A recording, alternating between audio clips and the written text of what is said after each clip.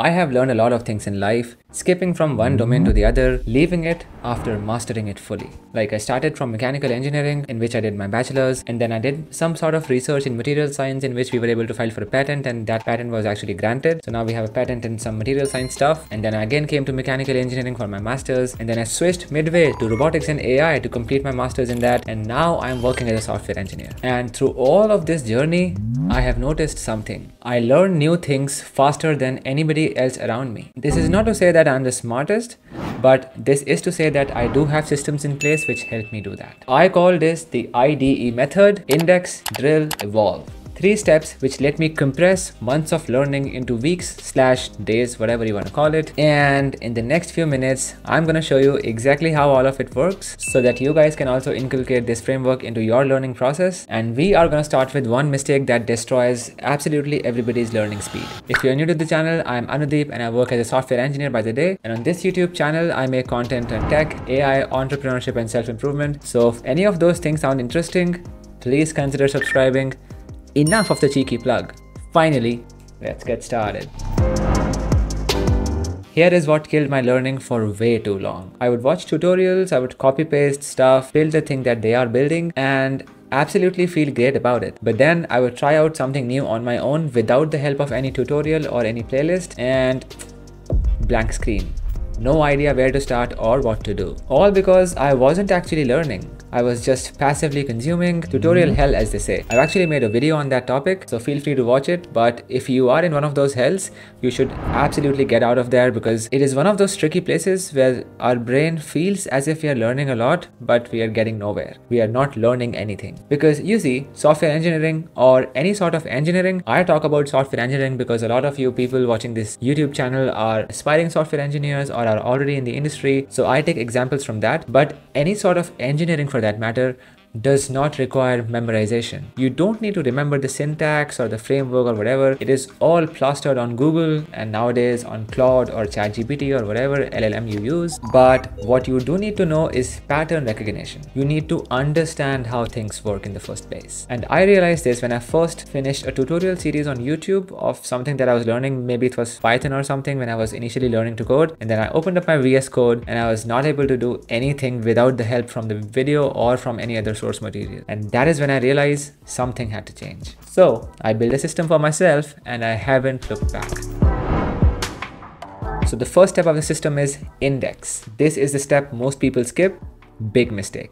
So before you actually try to learn anything, spend at least 1 hour making a list of all the things that you need to know in that particular topic. So for example, when I was learning JavaScript, I made a list of all the things that I needed to learn, functions, variables, data type, lists, like DOM manipulation, async functions, whatever, all of it, like in Notion or Google Doc or whatever, but it has to be a running list. And I think it is very important to keep the list running, because no matter how extensive research you do, because as a beginner, you do not have the complete idea of what you have to cover in that particular topic. And as you are going through the topics, as you are being introduced to new concepts, you keep on adding to that list so that by the end of it, you are able to cover an extensive chunk of that particular skill or concept or subject or whatever you're trying to study. Remember, at this stage, you're not trying to learn anything deeply. You're just, surveying the landscape, like what exists, what fits together, what are all the things that I need to learn in order to be able to proficient at that skill. And once you have made the list, do not fall into the trap in which I fell into. Because you see, making an index feels so good. It feels like I have a grasp of all the things that I have to learn because I have already, have had a shallow understanding of it, and the dots are connecting loosely. So I can think that I'm an expert at something. It's sort of a dopamine hit saying to me, yes, I know what I need to learn and the path is clear. But knowing what to learn is not the same as learning that thing.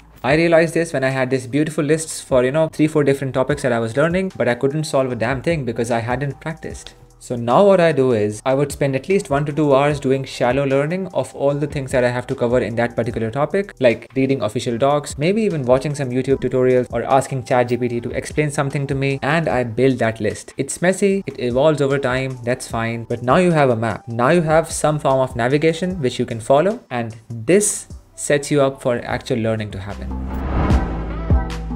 Step number 2.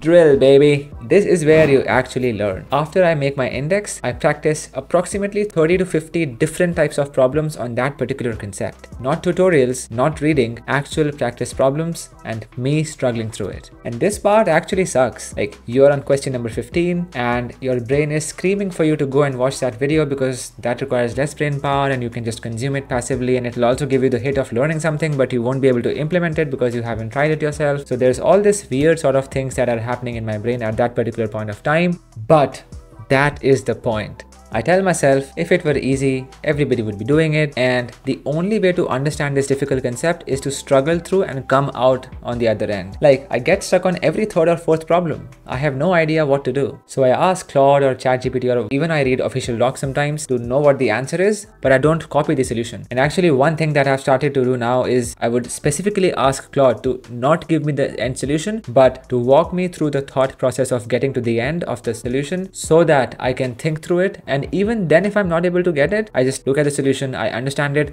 but I try to implement it without seeing. And this process continues. Look up at the answer, look up at the concept, understand it, try to implement it, repeat. And by question numbers 30, 40, 50, things sort of start to click. You can see patterns now. The same structure repeats. You realize, this is just another version of the problem that I solved 5 problems ago. And that is when you realize you have learned it. That is when you realize that you have got it and it is time to move to the next topic. Not when you can just memorize all the documentation, but when you can solve new problems without hitting roadblocks. Or even if you hit roadblocks, you know how to solve them. Or even if you do not know how to solve them in the moment, you at least know the next 1-2 steps that you can take to get to the end result. And where do you get these problems from? Well, I ask Claude, or there are some gazillion YouTube playlists which will help you practice these problems, whatever domain that you want to practice, because YouTube is best free online education resource of all time. But now, if you don't want to go through the entire video, just ask Claude to give you 10 questions or 20 questions and also the answers or the thinking pattern to solve those questions, and you're all set. And for all this heavy work, I usually tend to block my mornings, maybe 3 to 4 hours, sometimes in 90-minute chunks, and that does the trick. This routine done consistently over and over every single day without skipping weekends actually sometimes does the trick. Like, puts me ahead of 99% of the people in this world. Warning, all of this is hard. I am not that kind of YouTuber or content creator who's gonna glorify all this learning process, because it actually sucks. I'm making content for the right reasons, guys. Like, there is no sugarcoating here. I think all of you guys need to know what the actual learning process looks like. So yeah, it is hard, but that is the only thing that works, at least for me, because I'm not passively consuming, I am actively struggling, and that is where the learning happens. Because the resistance that I feel, the struggle that I'm going through in all those moments, that's the brain building neural pathways so that you can have pattern recognition later on after 40, 50, 60 questions. And this is where the magic happens. Like, when I learned WPF, which is a .NET framework, like a .NET library, I recently switched from a embedded software engineer role to a .NET software engineer role, and I had to learn all of this. I spent actually like 8 to 10 hours drilling through WPF questions, and at the end of that learning session, at the end of that weekend, I could look at any WPF code and understand what's happening. Not because I memorized syntax. Well, actually I did memorize it, but not directly. It was an indirect memorization because I was doing a lot of problems, but that was not the intention. But I could see patterns, I could see what's happening in each and every line of code because I had practiced them, I had gone through them numerous times. So that is the most important step number 2. But if you are drilling on the wrong things, you are not going to achieve your full potential. So let's get to step 3.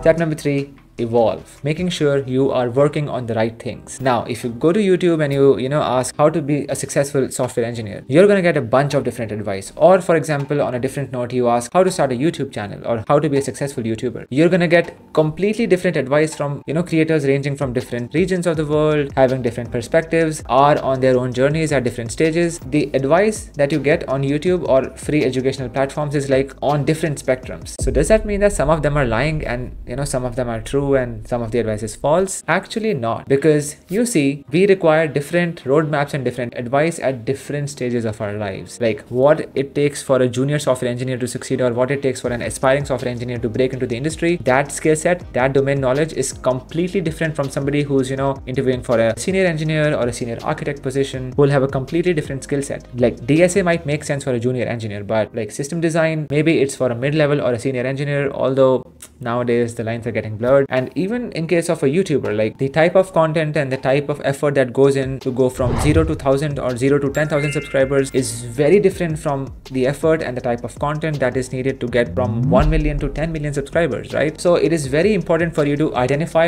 what stage of the journey you are at in your learning process. Whatever skill that you're learning, you need to know where you stand. Are you a beginner, amateur, professional, somewhere in the middle, whatever, and then curate your roadmaps accordingly. And fortunately, in this age of AI, like, it can actually help you make the perfect roadmap for you. You can just blurt out whatever you know right now and what you need to know, where you want to get, what are the skill sets that you want to have, to an AI, and it can give you a perfect step-by-step roadmap. And if that roadmap looks long, or if the skill sets that it gives you like don't make sense to you, ask the AI to break it down further so that you have even a granular understanding of what you need to know. So in summary, index tells you what to learn in a topic, drilling actually helps you learn it, and then evolving makes sure that you are on the right path, that you are not using an outdated roadmap because you have already surpassed that skill, or if you're not using a roadmap that you should use maybe 5 years from now because you're not at that stage yet. And that's how these three aspects work in tandem. At least according to me, because I'm sharing my journey on this channel, right? It might not be the good fit for all of you. So please let me know down in the comments below if you feel that this can be a viable strategy for you to learn new skills in this age of AI, because new things keep popping up, and you being able to learn new things faster and better than anybody else will dictate your success in the AI world. With that being said, thank you so much guys for watching this video. If you are still here, it always means a lot, and I will see you in the next one. Peace.